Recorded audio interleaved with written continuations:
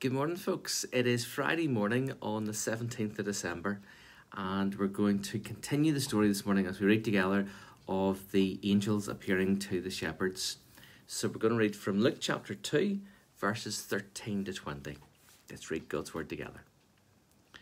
Suddenly, the angel was joined by a vast host of others, the armies of heaven, praising God and saying, "Glory to God in the highest, and peace on earth to those in whom God is pleased."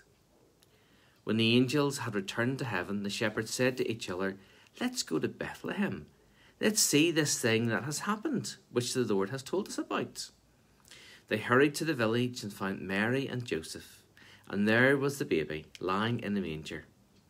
After seeing him, the shepherds told everyone what had happened and what the angel had said to them about this child.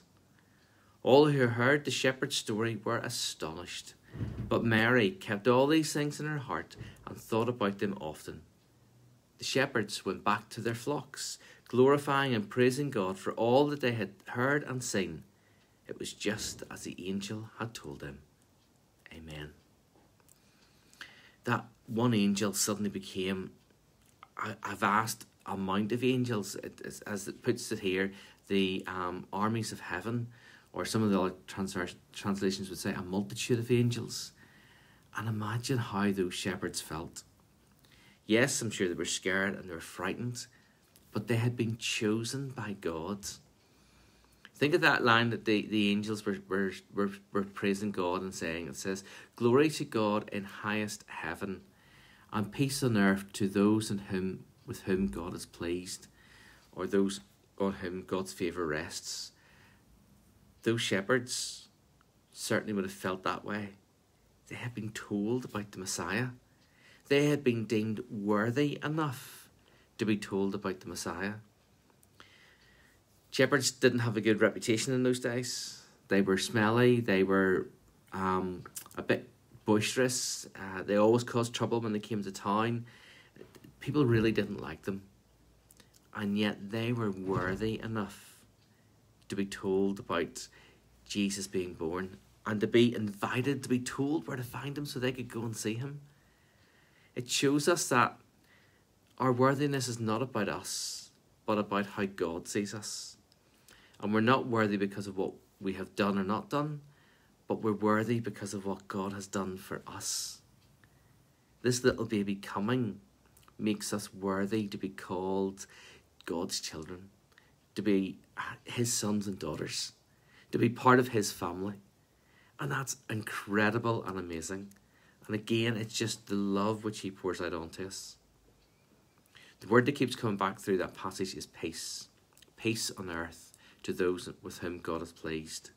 And just as the shepherds would have gone, think of the peace as they would have crept into that manger, not to wake the baby. And just think of how they felt as they left again, telling people about what had happened. They certainly felt God's presence and peace. God wants us to feel and to know his peace today and every day. And we have that peace because of this Saviour Jesus. Today, the weekend, and over Christmas time, and in the days that lie ahead, I pray that you would know that peace from God, that you would know that reassurance, that you would know that you are worthy because of what he has done for you. That no matter how you think of yourself how God does, that you're his child and he just wants to put his arms around you, that you're part of his family, and just let him in. Let's pray. Dear God and loving Heavenly Father, thank you today for your peace, the peace which passes any understanding that we have, a peace that reminds us that you're with us, a peace that puts his arms around us and holds us close, a peace that makes us worthy with you.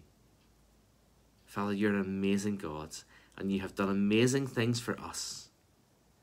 Father, may we just let you in, and let you change and transform our lives, and let you show us everything that you have for us. Lord, this Christmas time, may we know your peace. For it's in Christ's name that we pray. Amen. Thanks, folks, for joining in this morning. Been great to have you on. Just trust and pray that you do have a peaceful weekend. We'll be streaming tomorrow morning, and then on Sunday morning it's our service at 11 o'clock. It's actually our carol service, so you're very welcome to join us in person, but if you want to join us online, it will be streamed at 11 o'clock as normal, and then back to continue the readings on Monday. But until then, take care and God bless.